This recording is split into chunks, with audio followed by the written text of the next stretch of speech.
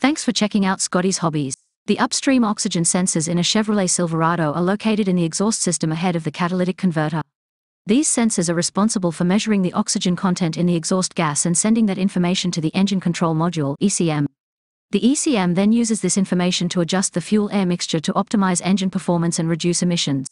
If the upstream oxygen sensors go bad, they can cause a variety of problems, including reduced fuel efficiency, increased emissions, engine hesitation or misfires, illumination of the check engine light.